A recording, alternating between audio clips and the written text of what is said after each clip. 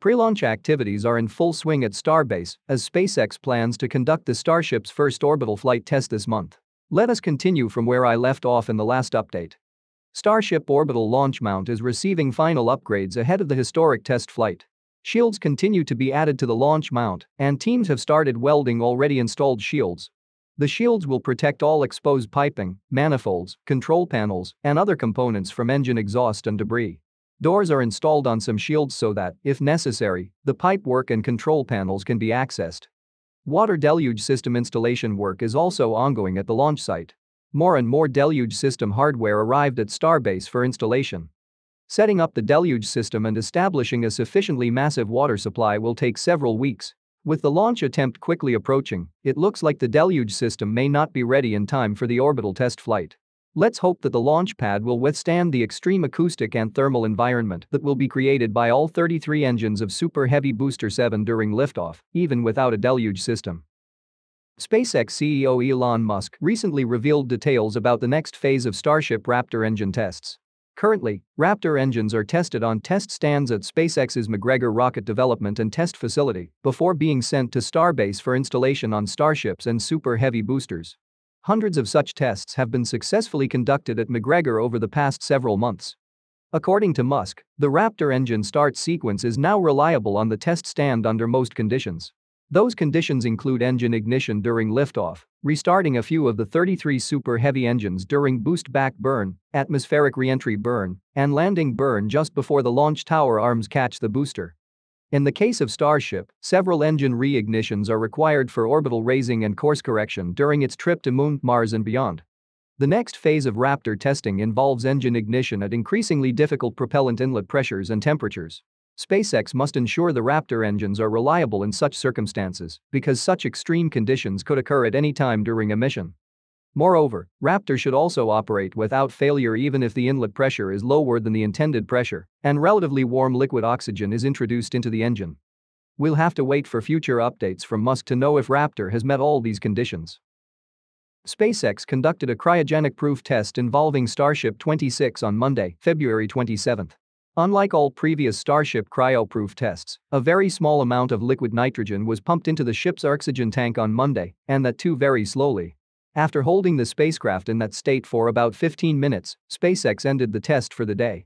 Ship 26 successfully completed its first cryo-proof test on February 21. The ship's methane and oxygen tanks were completely filled with liquid nitrogen that day. It's unclear why only a minimal amount of cryogenic liquid was pumped into the vehicle for the second cryo-proof test. Ship 26 was removed from suborbital launch pad A on Tuesday morning and returned to the build site the same evening. Ship 26 is currently stationed beside Ship 27 inside the high bay. It looks like Ship 26's cryo-proof test campaign is over. If that's the case, the next step will be the static fire test campaign. Once all 6 Raptor engines are installed, Ship 26 will exit the high bay to begin static fire tests. The test will happen either at the Starbase launch site or at SpaceX's new test facility at Massey's. A Super Heavy booster test tank, dubbed Booster 6, has already arrived at Massey's from Starbase for its test campaign. Starship 25 is now at Massey's, and its static fire testing will happen in the coming days. Since SpaceX owns the 1.2-kilometer road that leads up to Massey's from Highway 4, no road closure is necessary for Starship testing there. Now, let's discuss some of the biggest updates in the world of science and technology from the past week. SpaceX launched the Crew-6 mission for NASA on March 2 from Kennedy Space Center in Florida, sending 4 astronauts to the International Space Station. The mission carrying NASA astronauts Stephen Bowen and Warren Hauberg, along with United Arab Emirates astronaut Sultan Al Nayati and Roscosmos cosmonaut Andrei Fedyev, was originally scheduled for liftoff on February 27. But that attempt was scrubbed 2 minutes before liftoff due to an issue with the engine ignition system.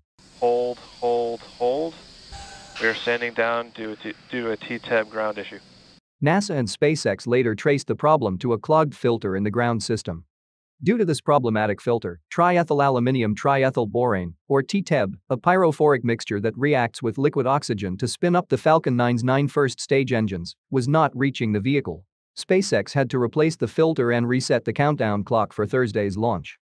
About 2 minutes and 40 seconds after liftoff on Thursday, the Falcon 9's first stage separated from the upper stage and landed on a SpaceX drone ship stationed in the Atlantic Ocean, marking its first liftoff and landing. Meanwhile, the rocket's upper stage continued powering the Crew Dragon Endeavour into orbit. A little more than 12 minutes after launch, the capsule separated from the upper stage and began its journey to the space station. 25 hours later, on Friday morning, Dragon Endeavour arrived near the International Space Station and started docking procedures. Endeavour was positioned to dock about an hour earlier than that, but the capsule stood down while mission controllers troubleshot a faulty sensor on one of the 12 hooks that helped the capsule connect to the ISS. Eventually, ground teams beamed up a software override that fixed the sensor problem. Following Dragon's link up to the space station's Harmony module, the hatch was opened and the astronauts aboard entered the orbiting laboratory. During their 6-month stay at the space station, the crew will undertake important scientific missions aimed at advancing human space exploration and improving life on Earth. Crew-6 is SpaceX's 6th operational mission for NASA's Commercial Crew program and the company's 9th overall crewed flight. The next SpaceX crewed mission, Axiom 2, a private crew mission to the ISS, is scheduled for May 12. A SpaceX Falcon 9 rocket launched the first batch of the company's next-generation Starlink internet satellites on Monday, February 27, from Cape Canaveral Space Force Station in Florida. The mission, dubbed Starlink Group 6-1, carried 21 next-generation Starlink satellites, known as V2 Mini, into orbit. Little more than an hour after liftoff, Falcon 9's upper stage deployed all 21 satellites into a 370-kilometer low Earth orbit. Starlink's second-generation satellites include the V2 Minis and the larger V2 satellites. The larger V2s are designed for the SpaceX Starship rockets, and the V2 Minis are scaled-down versions that can be deployed from a Falcon 9 rocket.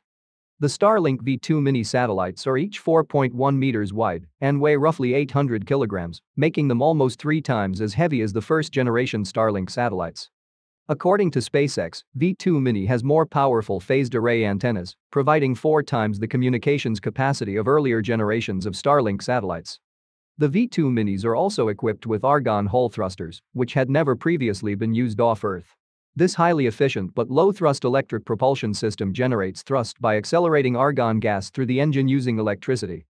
The SpaceX thrusters produce 170 millinewtons of thrust using 4.2 kilowatts of power, with a specific impulse of 2,500 seconds. V2 Minis employ a combination of mirrors, a new type of dark paint, and adjustable solar arrays to reduce their reflectivity. Like the previous series of Starlink satellites, the upgraded V2 Mini spacecraft features an autonomous collision avoidance system to help them avoid collisions with other objects in orbit. The Gen 2 Starlink satellites could improve coverage over lower latitude regions and help the network cope with rising user demand. SpaceX has now launched more than 4,000 Starlink satellites, and the company has regulatory permission to send up 12,000 satellites and has applied for approval to deploy nearly 30,000 more satellites. Astra Space has released its investigation findings into the launch failure which lost a pair of NASA's TROPICS-1 mission satellites. The TROPICS-1 mission was launched in June 2022 on Astra's Rocket 3.3 vehicle. During the flight, shortly after the ignition of the upper stage Ether engine, the rocket's fuel consumption rate increased and remained abnormally high for the rest of the mission. As a result, the upper stage could not achieve the necessary orbital velocity and deliver the payloads to the intended orbit. The failure investigation analysis report released on March 1 showed that the abnormal fuel consumption was caused by a combustion chamber wall burn-through due to the regenerative cooling system failure. In a regenerative cooling system, some or all of the propellant is passed through channels around the nozzle. This allows heat from the nozzle wall to be absorbed into the flowing fuel, keeping the wall at a low enough temperature to prevent failure. Astra flight data showed a partial blockage of the upper stage Ether engine fuel injector, decreasing the rate of fuel passing through the cooling channels. This reduced the amount of heat the fuel could absorb and made the combustion chamber wall hotter, resulting in wall failure. As a result, a portion of the RP-1 fuel flowed directly into the combustion chamber, essentially wasting it. In addition to the partial blockage of the injector, Astra determined that a secondary factor for the burn-through was thermal barrier coating erosion. The inside surface of the combustion chamber of the upper stage engine has a thermal barrier layer. During the investigation, Astra found a small amount of missing thermal barrier coating, resulting in an increase in local burn-through. Taking the lessons it learned from the failure, Astra decided not to pursue Rocket 3.3 and has moved to their next-generation launch vehicle, Rocket 4. You may read the full launch failure investigation report by following the link in the description. Surface Water and Ocean Topography, or SWOT, is a joint NASA-French satellite launched in December 2022 to map Earth's water in amazing detail. The spacecraft was in good shape when it established communication with Mission Control after entering orbit in December. The satellite then entered a 6-month commissioning period to make sure that all of its instruments were working properly before it begins its operations. According to NASA, SWOT's main science instrument, the Ka-band Radar Interferometer, or CARIN, was briefly powered on in mid-January before its high-power amplifier unexpectedly shut down. CARIN is designed to survey at least 90% of the Earth's surface and measure water height. NASA engineers are currently working systematically to understand the situation and restore operations. The SWOT team hopes to fix the issue soon so that the satellite can resume calibrating its instruments before it begins science operations in July. SWOT is on a 3-year mission as the first satellite to conduct a global survey of Earth's surface water to measure how it changes over time. The data will help scientists better understand the effects of climate change and better predict global flood risks. Thank you for tuning in for the latest science news and Starship updates. If you enjoyed this video, please hit the like button, leave a comment, and share it with your friends. Also, don't forget to subscribe to the channel and turn on notifications so you never miss an episode.